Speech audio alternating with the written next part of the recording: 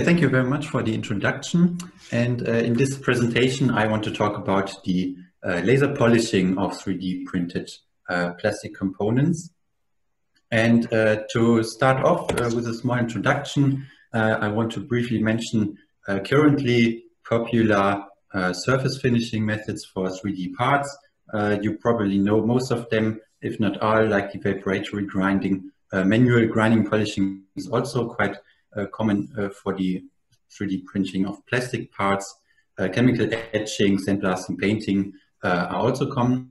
Now they are commonly used, but some of them or all of them have typical deficits.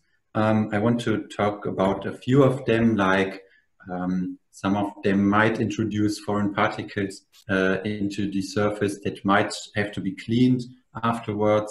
Others have rather low reduction in roughness, especially sandblasting, for example. Others have higher costs, especially in manual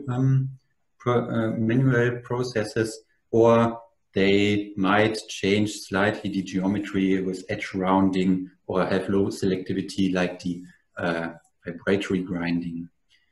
Now, those are typical deficits. Not all processes have all of them, obviously, but that's the reason why we want to develop a new post-process that might be able to solve some or all of the deficits, and that's the laser polishing. Because it's probably not known to everyone, I want to explain the process principle, because this is quite different from classical approaches. So we have our laser source coming from the top here in this sketch onto the material surface. Then it's absorbed in a thin layer at the surface, heats up this thin layer up until it melts.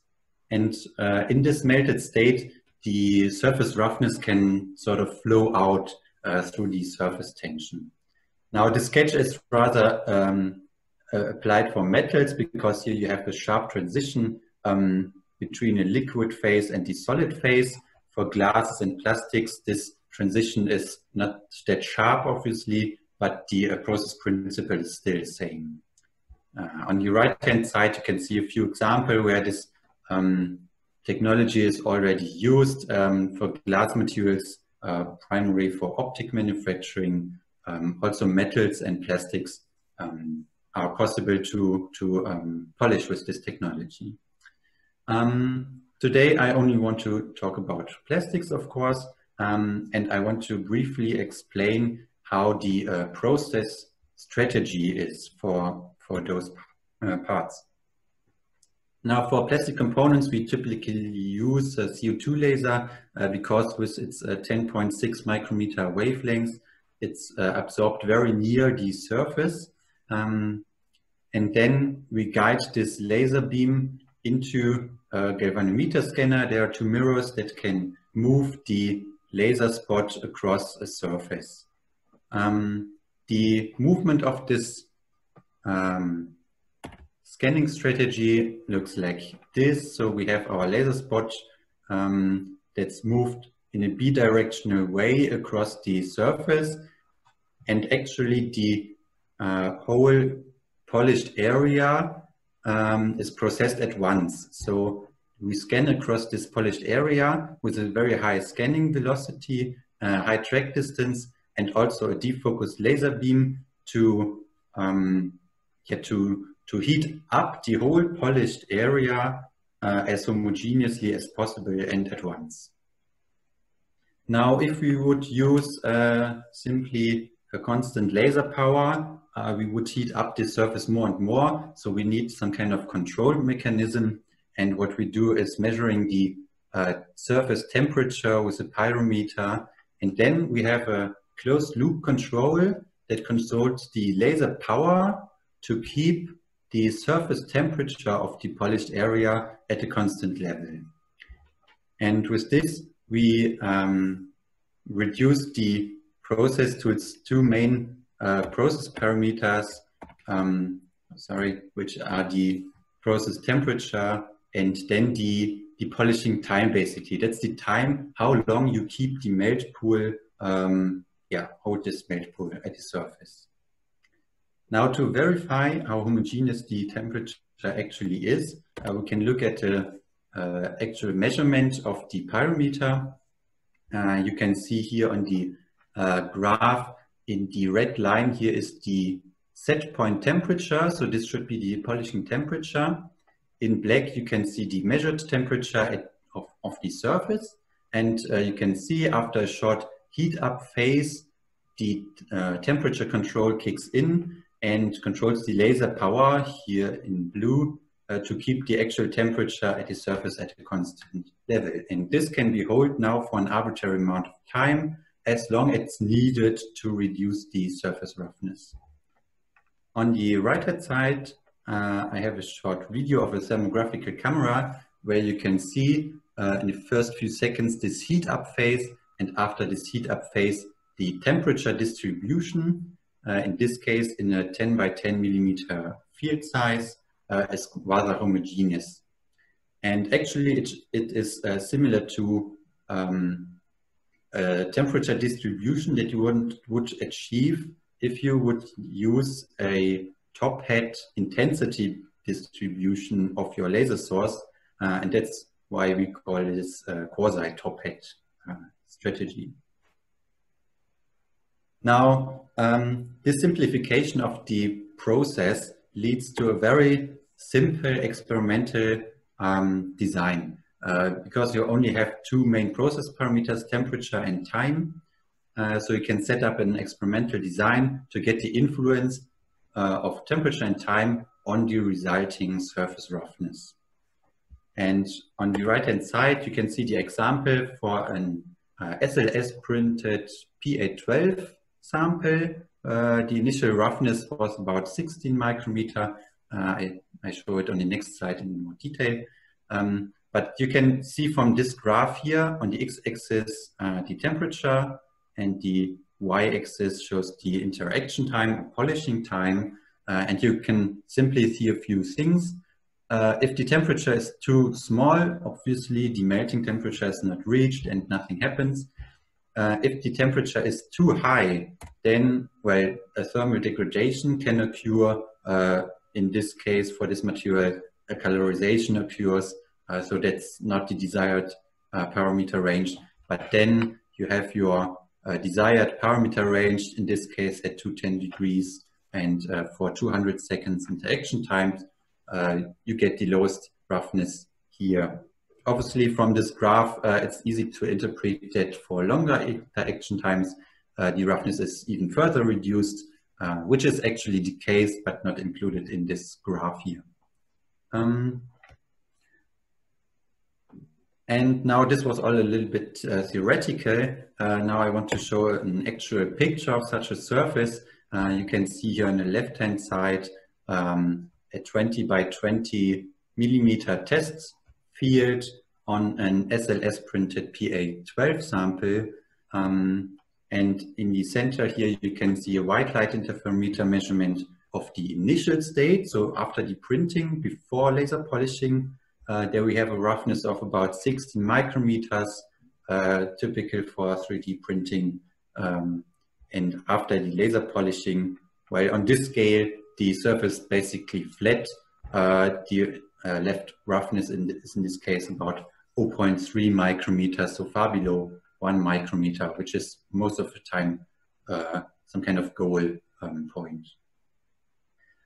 Now that I talked about the process principle and showed an example where we want to polish, or we want to use the laser polishing for typical 3D printing materials, and then the first question rising is which materials can actually be laser polished. And it's quite easy to answer. The general requirement is that the material has to be thermoplastic because it needs a melting state. But that's basically all of the requirements. Some might need a drying step before the polishing to avoid bubble formation or something. But then with this shown quasi-top-hat scanning strategy, you can easily find a suitable parameter set that at least shows the processability of a new material. And here at the bottom, you can see a few materials that we already tested. Most of them are 3D printed with either SLS or FDM technology. And on the right-hand side, you can see a few examples of surfaces. Here, TPU, polypropylene, and PEEK. Now, the roughness values here, I have to mention this, are measured in a 1 by 1 millimeter area in the center of the test field. Now, the next question after we have a material that is processable is, of course, which geometries can actually be laser polished. And I want to split this into 4 categories or 4 types of geometries, starting with a simple, small 2-dimensional area. With this quasi-top-hat strategy, we can simply apply this onto the surface, even if it has a different shape than the square that I showed before. Because of the scanning strategy, we can actually make arbitrary shapes of the resulting melting pool, basically. So that's the easy case, just a stationary polishing. Now, if we want to go to larger areas, so this starts at around 30 by 30 millimeters typically, then we come to a limit of the stationary process, and we have to move this quasi-top-hat field with, for example, a mechanical axis across the area. This might look like this. So we have here in the dark orange color this quasi-top-hat field, and move this across the larger area with a certain feed velocity to polish a larger area. Now, because of the scanning of the quasi-top-hat field, we can also change the shape of the quasi-top-hat field to consider slight changes in geometry or changes in the processed area. Now, the next step would be what we call 2.5 dimensional structures. This is basically a 2D structure with a height profile. This actually doesn't need much adjustment of the laser process. As you can see in the following picture here on the left-hand side, so curvatures of 20 or 30 degrees can actually be processed without a significant adjustment of the process. But then, of course, we're talking about actual 3D printing. If we have a real 3D part, we need some kind of rotation or part handling system, like a 5D axis system or something to rotate the part. So every side of the part can be accessed by the laser. Now, this has one limitation. This is important to mention, though. Hidden areas where the laser spot can't reach the surface of the material cannot be processed. Okay, here on the right-hand side, you see a few examples of PEEK material. Okay, now I want to briefly summarize what I talked about. So I presented a new approach for the 3D printing surface, or the surface finish of 3D printed parts, which is laser polishing. And this brings some really good advantages. First one is that the process is completely contactless and it is non-abrasive. So it's a remelting of the surface and you don't actually remove surface material. This has also the advantage that it might be able to close pores from the rather high porosity of the surface. And because we use a laser, we have a 100% digital and completely automatable process, which really well fits into the idea of the digital manufacturing or Industry 4.0, and you know all these buzzwords. The limitation is that we have to have thermoplastic materials, but here the advantage is SLS parts or FDM parts, for example, they are always thermoplastic materials. The roughness reduction is typically a factor of at least 20, sometimes even a factor of 100.